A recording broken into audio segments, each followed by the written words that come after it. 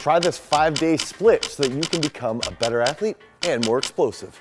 Day 1, start with absolute strength for your legs. Day 2, make sure you do absolute strength for your upper body. You can do a behind the neck push press leading into that bench press. Day 3, this is athlete day. You've got to be explosive. You got to work on your stability. That's why we like to start off with PVC pipes and then something like jump step ups. Day 4, that's going to be impulse day. We want to do something like a power clean at around 70 to 80% to work on our speed strength. Make sure you check out our speed strength video on YouTube.